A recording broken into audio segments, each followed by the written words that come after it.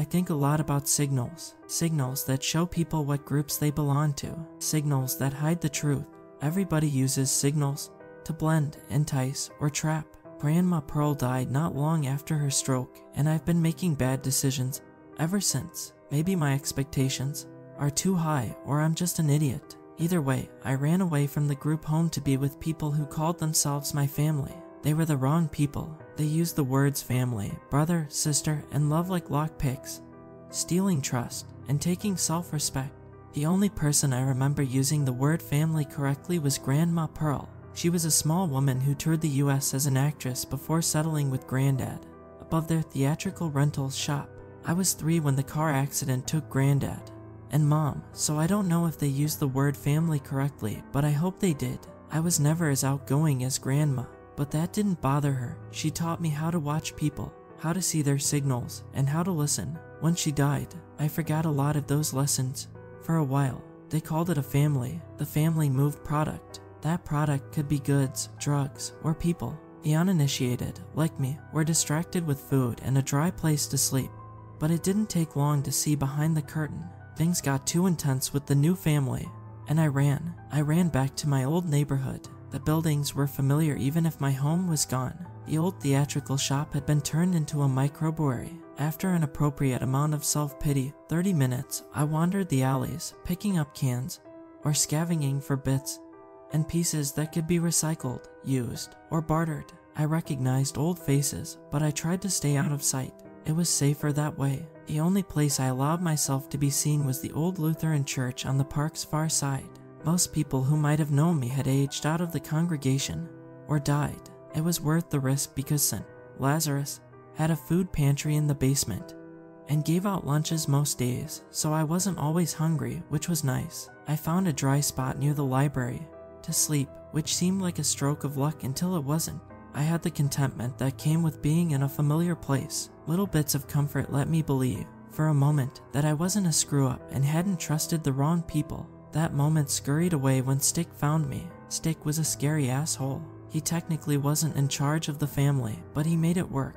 He got things done. I have no idea how old he was. He was all corded muscle, and could clock in between 20 and 50. He looked half-starved, and moved like a stalking predator even with his limp. His left leg was stiff, the knee didn't bend, and anytime he sat, his left leg would be splayed to the side like a kickstand on a bike. The leg was why he walked with a cane. The cane and how he used it was why we called him Stick. I don't know why he took the time to track me down. It's not like I was wanted. Maybe it was that I had become property. Property shouldn't just wander off. Sometimes, you feel a person before you see them. The air is different. When Stick was around, the air felt dead and motionless. I knew I was being watched before I opened my eyes. Stick was sitting on a milk crate, his bad leg cocked to the side, and his forehead resting on his cane. I pushed myself out from beneath the ductwork of the HVAC unit I had been sleeping under and slapped the dirt off my jeans. I thought that was you, Stick said as his sharp grin curved up to his unblinking dark eyes. Stick wanted my discomfort. I'd seen him play the intimidation game too many times. He'd act too friendly, and then when you were good and worried, quick movements, a hand around the back of your neck, and violence would be next. Then he'd act like the whole thing was a big joke, like you were friends. And isn't it great that you can joke around with someone who really cared? It worked, too. If you were the unfortunate focus of Stick's attention, you would be grateful when he smiled and said, "Just a joke, kid. Don't be so sensitive." I'd seen the pattern enough times to know Stick trained people like dogs with his hot and cold game. I didn't like the game or the fear, so I changed the pattern. "Hey, Stick, did you come to help pick up cans?" I asked, making sure my smile reached my eyes. I was trying to be pleasant while ignoring the burning nervousness in my gut. It was still dark out, but I could see Stick's expressions well enough. Stick tapped his cane on the sidewalk and squinted at me skeptically before answering. "Just checking on my little brother." They were not related. Stick liked to call the uninitiated his little brothers or little sisters. He forced intimacy into his language. I didn't argue the point. Interactions went best with Stick when you agreed with everything he said. "Thanks, man," I complimented, trying to sound genuine and ignorant as I stepped forward and offered him my hand. Stick didn't move, but I could see that this conversation wasn't going as planned for him, and I forced myself not to react to his confusion.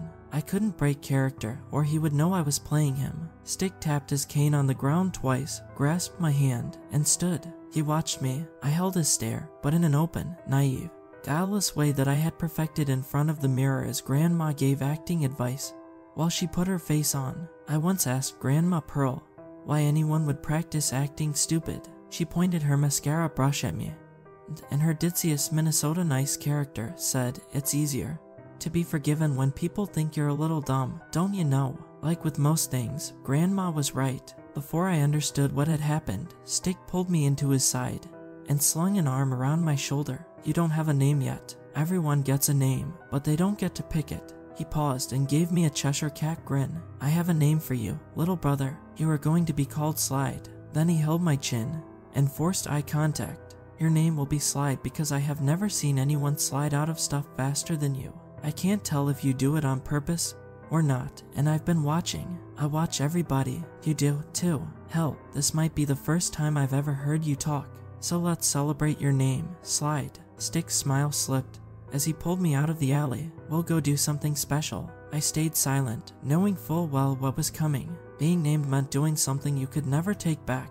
It was public, and would put you in prison if the police ever took the time to look for you. It meant severing yourself from your life before and relying entirely on the family. I had been absent each time naming seemed to be in the cards, but I couldn't duck out this time. There was only one place to go at this time of night that would have an impact: the Bodega. The Bodega was a red hole in the wall, with a glass door papered over with grocery ads years outdated. Canned salmon 2 for 1 seemed to be the dominant theme, although there were 2 large windows, one on either side of the door you could barely see in. The right window was a tapestry of cigarette promotions. The left window displayed the only swath of uncovered glass with a view of the interior. From the outside, the view was of tobacco, lottery scratchers, and Old Lady Imitari. Old Lady Imitari owned the store. She was a short, dark-haired woman who always wore a long floral tank top. Grandma Pearl loved the old woman, but said Imitari looked like an old man's thumb all the years she had known her, and Grandma moved to the neighborhood with Granddad 30 years ago. Imitari was a local legend even then because the Bodega was open 20 hours a day, 365 days a year, and no one else worked in the store. Grandma used to make an extra strong coffee called Baracco and chat with Imitari sometimes. When work in the shop was slow, I would sneak out at night and try to catch Imitari sleeping. No matter the time, I never caught her snoozing, and she always saw me peeking at her through the window. I know she saw me because she would uncross her arms and wave her fly swatter at me. All these memories flicked through my mind as Stick smiled his too wide smile and pushed me into the Bodega. Imitari flicked her fly swatter at me in acknowledgement, and her attention returned to the small TV she had nestled beside the cash register, which seemed to be the old woman's only real tether to the world outside her shop. The inside of the Bodega was just a long hallway with shelves of convenience foods, drinks, home supplies, candy, and cold meds covering every available surface from floor to ceiling.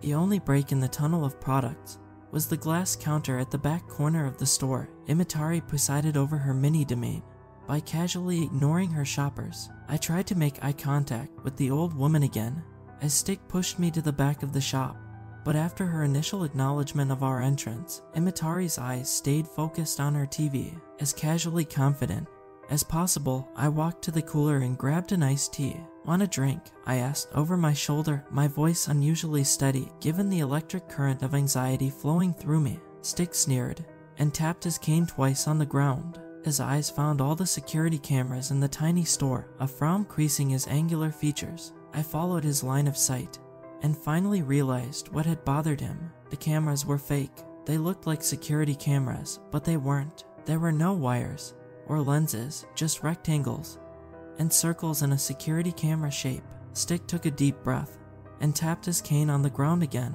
"There is so much here to see, but no one is watching," he said with a sing-song. Then his sneer turned into a cruel smile. I knew Stick wanted an audience for what he would force me to do. The fact that the security cameras were fakes meant that whatever was going to happen would now have to be significant, an event that the neighborhood wouldn't be able to ignore. My stomach twisted with the thought. Stick waggled his eyebrows at me. He had been watching. He had seen my thoughts, and we both knew he had something terrible in mind. The cane twirled in Stick's hand and then tapped twice on the shop tile. "I think I want a little bit of this," Stick said, gesturing wildly with his cane, sending a row of soup cans tumbling to the floor. "And a little bit of that," Stick added as another wild gesture sent cups of ramen spinning and knocking glass bottles of hot sauce to the floor. I stood paralyzed, unable to run. I was trapped with nowhere to duck away to. I didn't want Stick to hurt old lady Imatari, and I didn't want Stick to hurt me